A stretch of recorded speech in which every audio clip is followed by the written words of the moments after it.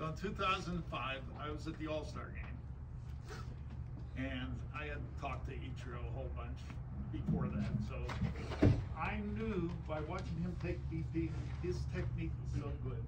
He didn't have to get up there and go like this or muscle the ball or anything. He just boom, right like that, as the ball's taken off. So I said to him, why don't you get into the home run derby? Because I know you're going to win. And he says, I don't want to embarrass those big guys. So, but it's all in the technique. We worked on that technique so hard. So that, to me, that was a big difference there.